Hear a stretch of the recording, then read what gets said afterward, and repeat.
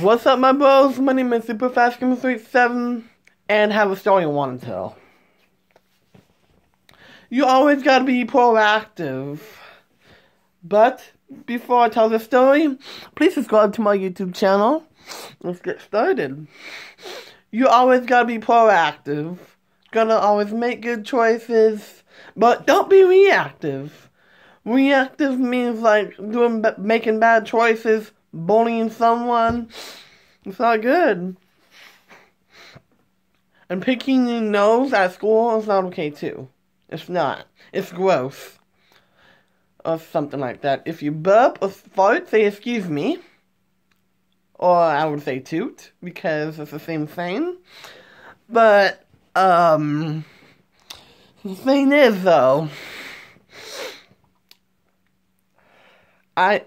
if you are a leader up at the high school,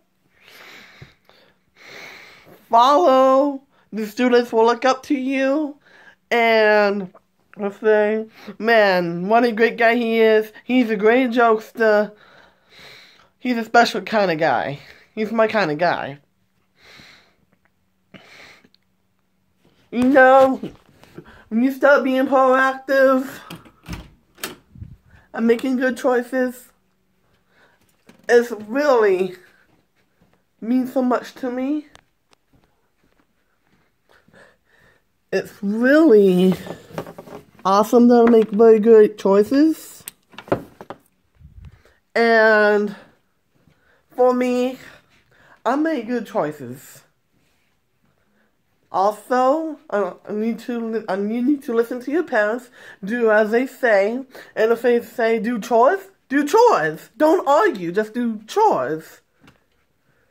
And if you've been a bad boy, you get your privileges taken away. Your parents are the parents. You're the child. You're the child, but your dad's a king and your mom's a queen.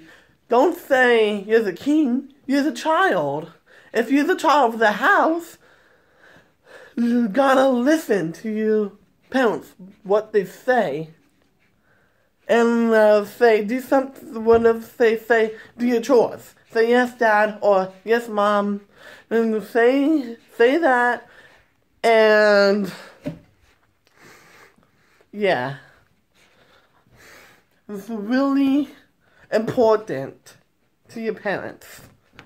It's really important. Just wanna, also, I wanna give a shout out to Julie Tyus, because she's a great teacher, and she's the greatest, bestest teacher ever, and gonna always be a good boy. Sometimes so special, sometimes he's special, sometimes, but you're special, and the thing is,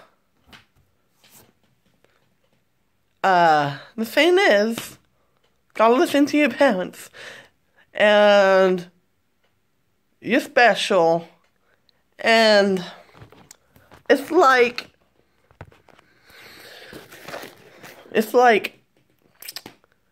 I don't know what to say, it's amazing. Well, it's a long story. Since when I was born on June 4th, or something like that, since when I was born, I never cried since it came out of my mom's belly. Never cried because I weighed like 10 pounds or something. I don't want to give my information away so that I don't want to get hacked. So I'm not gonna tell any more of that. But and then I'm 15 now, and this year I'm gonna be 16.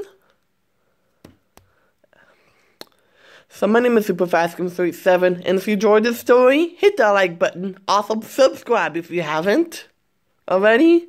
Hit that bell to get notifications, to get notified, and I will see you all later. Bye bye everyone.